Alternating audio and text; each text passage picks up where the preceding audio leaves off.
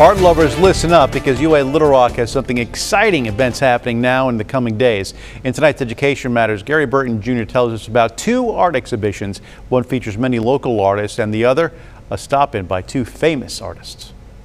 Coming to the Wingate Center of Art and Design on the campus of UA Little Rock are Robert and Shana ParkeHarrison, a husband and wife duo who have been making photographic art together for nearly 20 years. They're best known for a process called photogravure, right, which is a combination of photography and printmaking that was invented in the 1800s. Jolie Livaday, the interim director of the School of Art and Design, says the work of the couple are both historical and alternative, which is very rare and difficult to create. And it really challenges the idea that people have of what a photograph can be. The ParkeHarrison exhibit will run through Monday, September 11th through Tuesday, October 3rd.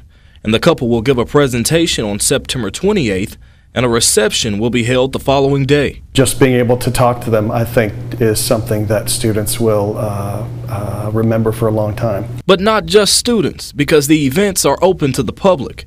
Nathan Larson, UA Little Rock's interim gallery director, says this is a great chance for people to learn how artists approach their work, which is something you can't really get from a book. And also to expand the minds of students, this Surface Impressions exhibition, which is happening now and has a highlight on printmaking art.